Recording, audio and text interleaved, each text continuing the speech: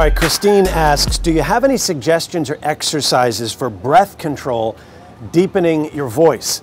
That's a good question. Now, when I was a kid, there was pretty much one kind of TV news voice. And that's the way it is, Monday, September 11th, 1972. Today, it's different. My advice to you is find a voice that you like and mimic it.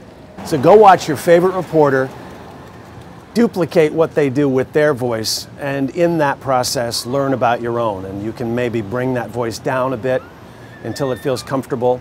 You never want it to feel cartoony, unless you do want it to feel cartoony, and that's what you're going for.